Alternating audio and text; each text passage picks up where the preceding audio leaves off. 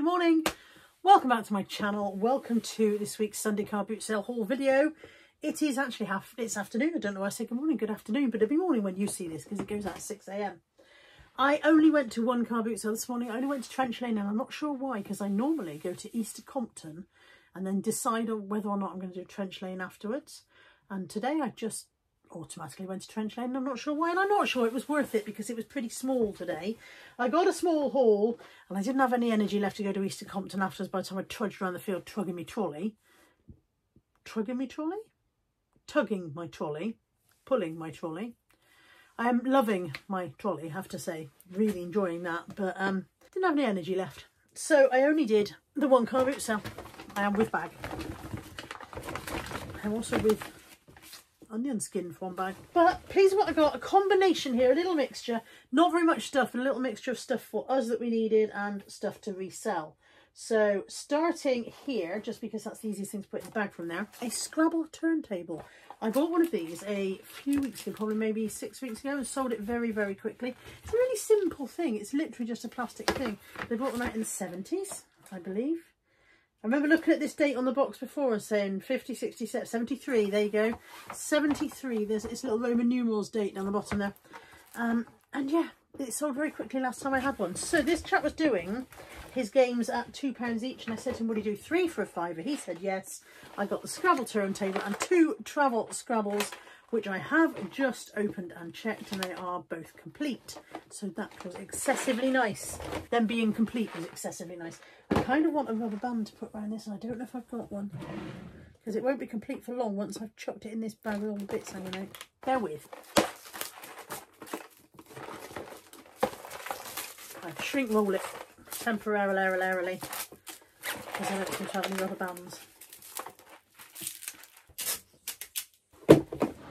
That'll hold her. So yeah, 3 for a £5 on those. The travel Scrabble's usually a safe tenner. I can't remember what I got for the turntable. That's probably a safe tenner as well. So worth a £5. Definitely worth a £5's investment. I paid £2 for an open packet of puppy trailing pads. We are still using these, and I don't think we've paid full price for a single bag pretty much since we've got the puppies. 2, 4. There's at least 20 in here. At least. Out of a pack, original pack of 30. At least 20 in there for £2. So always useful. And like I said, I don't think I paid full prices. I got them because I pick them up at the car boot all the time. And I paid 50p for a smaller dog bowl for Molly.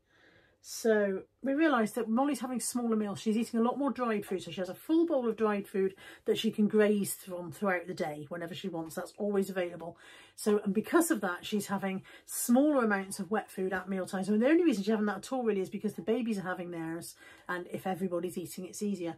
And so we realised that her bigger bowl that she used to have when she had a large wet and dry meal combined wasn't necessary anymore. So I've been looking out for a smaller bowl. But I just realised this hasn't got its rubber ring on the bottom that would stop it skedaddling around. It was 50p though, so you know, it's not the end of the world. We'll try her with it, and if we find she's chasing it around the kitchen, I'll just buy another one. They're only about £3, I think, in Home Bargains in the first place, but seeing it, picked it up. I paid 50p for this Marie Ange da Costa Flower Fairies empty biscuit tin.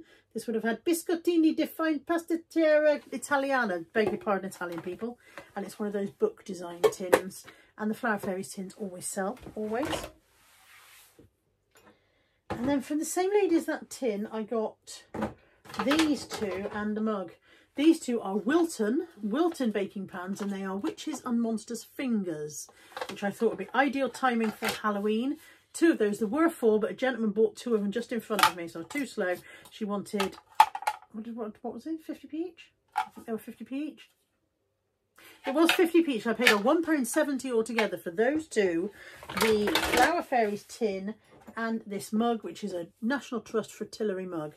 So £1.70 for those 4 items. As you can see, I haven't spent a huge lot this morning. 20p? 50p? 50p. 20p. 50p. 50p for a Little Miss Naughty mug.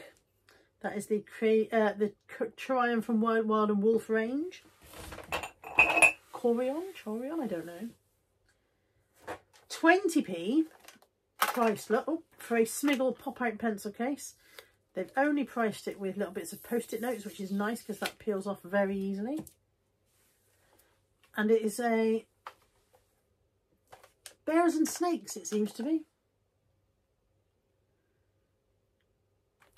So you press the various buttons and the various bits pop out. This bit's holds sellotape. You've got a pencil sharpener in there. Lift the lid. You've got bits for your pens and whatever. That one says tape cutter there. So, oh, that's for scissors. That one there. Scissors go in that one. I made a mistake. I beg your pardon. Does the back open as well? No, the back does not open. So the top opens. You've got pencil sharpener, scissors. Eraser fits in that bit. Tape on the end. There we go. Just pop them all open. There you go. You can see all of them. 20p. A used Smiggle pencil case can sell for £5 to £6 or £7. So for 20p it was worth it. And the last couple of bits, I paid £2 for this Kipling bag. Little Kipling pouchy style bag with a long strap. It's got a central pocket and 2 side pockets. Sometimes Kiplings have the name of them in there, but I don't see a name on this one. It does have its genuine Kipling hologram to show you that it's not fake. Hang on, is there a name? No, just a number. Just a number. But yeah, the chap had it marked at £3. The £3 sticker fell off as I picked it up, and he promptly put it on his son and said, look, bargain. And I said, no, thank you very much. Little kind of like 7-year-old boy. Don't want a 7-year-old boy for £3, thank you. And then I said, would you take 2? And he said he would. So I paid £2 for that. And then the last 2 things are not even to resell. They are frames for posters, because I have purchased some prints. I'm going to do a completely separate video with those, actually. Purchased some prints, which I'm going to do a video on. Some of them for me, some of them are for gifts. And I thought I would pick up some nice new frames. 2 for £3. The top one is a Dunelm one that would have been £7 originally. The IKEA one, I'm not sure how much these IKEA Noppang frames are. Might have a quick look. I can't have a quick look, you're on it. But yeah, 2 for £3, definitely a good price on those. That's it. That is my entire haul. That is the haul and all of the haul for today. I did not buy a great deal. Did not buy a great deal today, but as we have said multiple times, I don't need a lot of stock. I've still got a massive death pile, still in the cupboard in Tammy's room. She's been very patient about it. And still some stuff down here to list. So I'm going to sit and do some listing this afternoon. That's my plan. I'm going to edit a couple of videos and then do some listing. And make myself feel a bit better about the death pile.